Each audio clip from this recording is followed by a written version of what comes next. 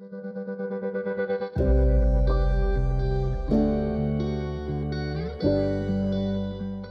is now over 1 year since the beginning of the war in Ukraine.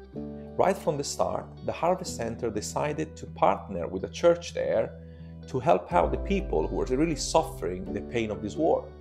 So about 1 year ago, thanks to your generosity, we were able to raise £1,810 that were then sent there and were used to buy goods to meet the primary need of people who were losing everything. Since then, we've been regularly in touch with them, and we've been receiving regular updates about the wonderful work that they are doing there. They are doing all kinds of stuff, from simply offering food parcels to families who are in need, to actually offering their own premises as a place to sleep overnight to the people who lost their homes because of the bombing. About 2-3 months ago, they started to work at a bomb shelter on the basement of their premises, again to have an extra facility that would offer help to people who are in need.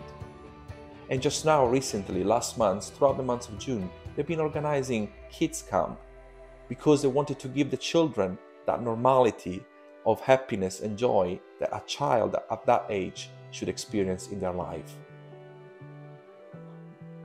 The reason why I'm making this video now is because once again I would like to appeal on your generosity, because there is a new challenge for them ahead. And this new challenge is called winter. This new challenge is called Next Winter.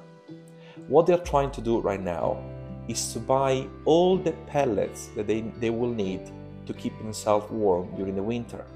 And they wanted to buy all the pellet now because it is slightly cheaper to buy, but still it is quite a big expense for them. Therefore, we decided to launch a new fundraising campaign. And here I would like once again to appeal to your generosity.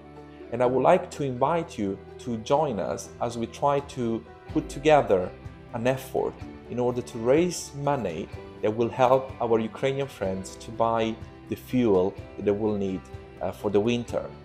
So if you would like to participate to this campaign, if you would like to donate whatever amount you feel like donating, you can just click on the link in the video here below.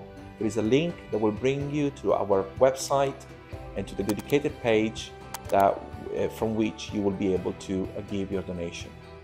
Thank you so much for listening. Thank you so much for your generosity, and God bless you.